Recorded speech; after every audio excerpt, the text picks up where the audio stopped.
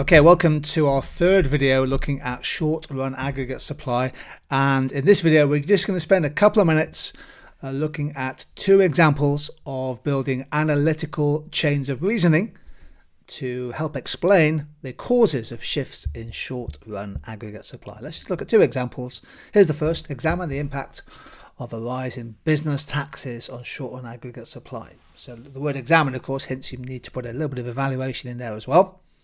Start with a good example. One example of a new business tax could be the introduction of a carbon tax. Perhaps the government decides to shift from carbon trading to a carbon tax when the UK leaves the European Union. Let's say, for example, the carbon tax is set at £50 per tonne of CO2 emitted. And that would have a macroeconomic effect. It's a government intervention, but of course it's going to affect many industries across the economy. Then build your chain of reasoning. A tax adds to the costs of producers, and then a bit of application, e.g. a power company, a power station, an electricity generator, for example, would now face increased costs of supplying energy to the national grid. If we assume other costs stay the same, a ceteris paribus assumption, then a carbon tax would lead to an increase in unit costs across much of the economy. As a result, connective phrase there, as a result, there will then be an inward shift of the short-run aggregate supply curve. The extent of the shift, bit of evaluation, depends on how much carbon is emitted by individual businesses and the economy. So it depends, for example, on the fuel efficiency of the aviation sector. It depends on how much carbon is emitted per unit of GDP across car manufacturing or across the across the construction sector. Okay.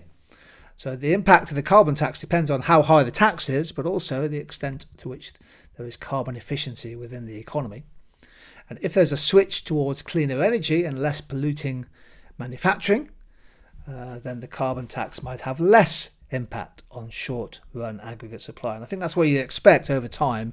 If you introduce a carbon tax, then a lot of firms, for example, might switch their fuel sources away from, coal, oil-fired heating, maybe towards trying to generate their own renewable energy off-grid.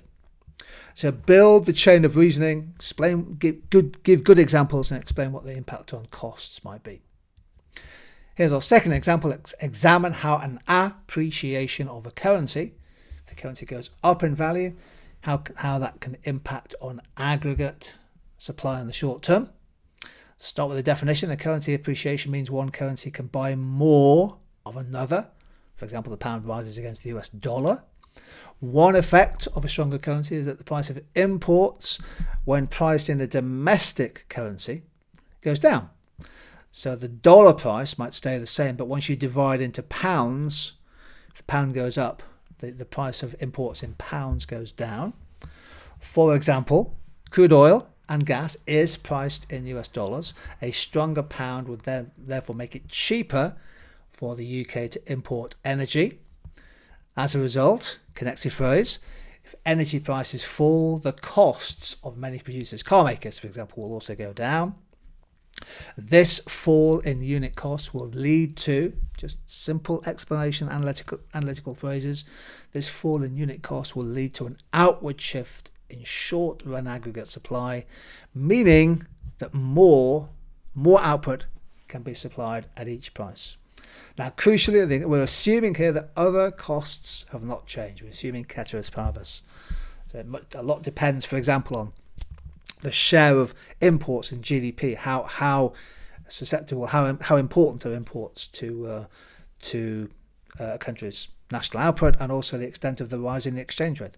That's going to impact on the aggregate supply.